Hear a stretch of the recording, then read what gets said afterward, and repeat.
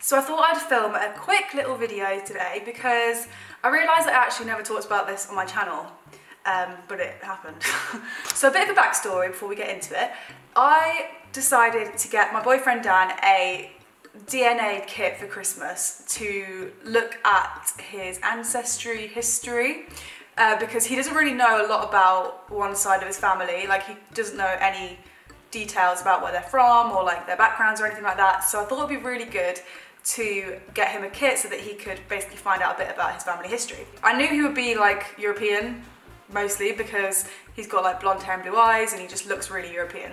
But he doesn't know like what percentage or if he's like part anything else at all on one side of his family. So I thought it'd be quite a cool, unique gift to get him for Christmas. So I went online and had a look at a few kits, and there was one from, I think the website I used was 23andMe, and they had a Christmas offer on which was like £50 off your ancestry kit, which was normally like 100 and something, and it was down to like 50. Sorry, there is a telephone conversation going on in the next room and it's really loud.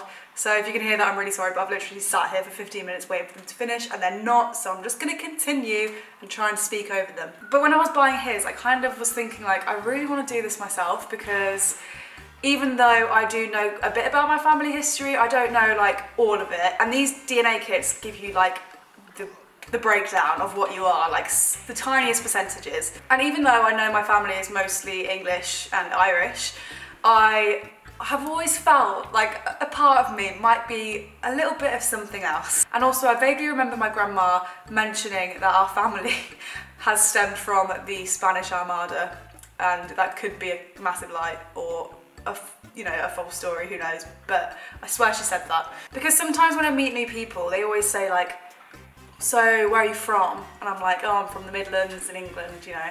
And they're like, no, but where are you from? Like, what are you? And I'm like, what am I?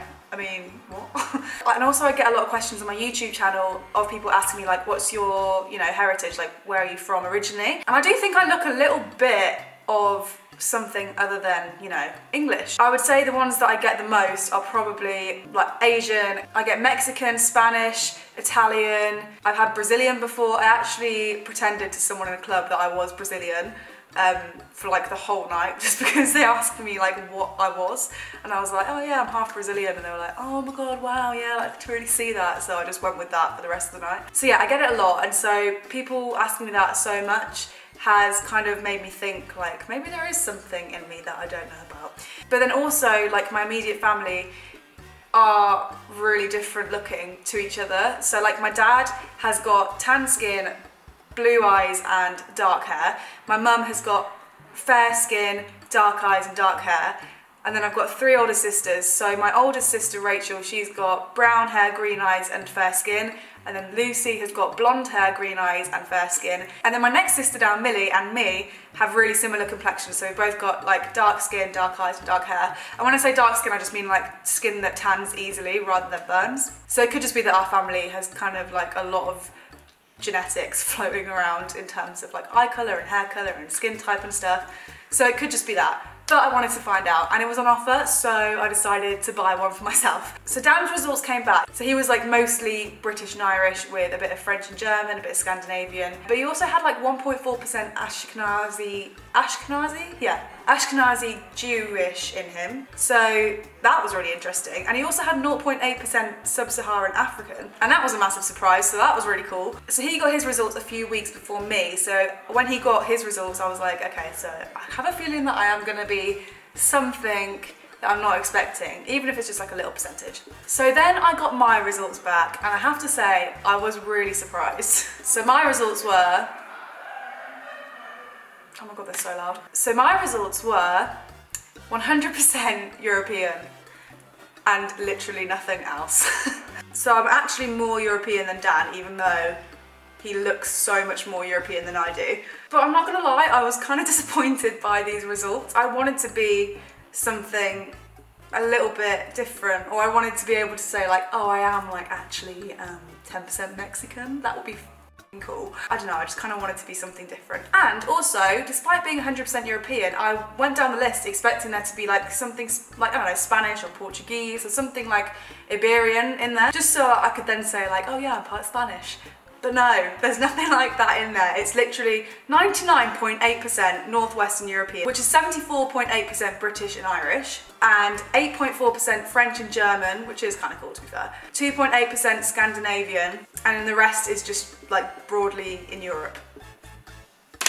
How boring. And I'm not saying that if you've got similar results to me, or if you're from any of those places that it's boring, because it's not. I just want it to be something like, I don't know, like somewhere out of Europe, like Mexico. That would have been sick. At least 1 or 0.5% of something slightly more exotic than Europe.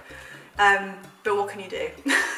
So yeah, there you have it. Those are my results, 100% European. But I'm glad I did the test. At least now I know exactly where my ancestors are from. And this website is actually kind of cool because it lets you go into a few more details about your maternal group, your paternal group, and your Neanderthal ancestry. This isn't a sponsored video, by the way. I paid for this all myself and thought it was a pretty cool thing to share. And a lot of you do ask me about my heritage and stuff, so I thought I might as well share it in a video. But there was this thing here that says on your Neanderthal history. So I have apparently 0 Neanderthal variants associated with having straight hair. I have straightened my hair, so my hair is naturally a little bit wavy. I'm apparently less likely to sneeze after eating dark chocolate. Can't say I've ever sneezed after eating dark chocolate. Can't say I really eat dark chocolate a lot because I don't really like it. I'm much more of a milk chocolate kind of gal. And apparently I've got 1 Neanderthal variant associated with having less back hair.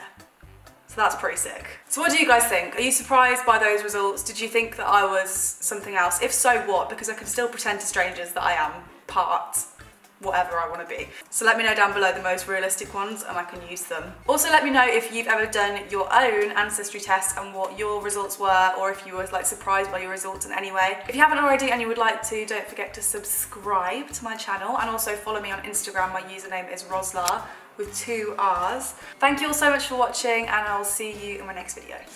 Goodbye!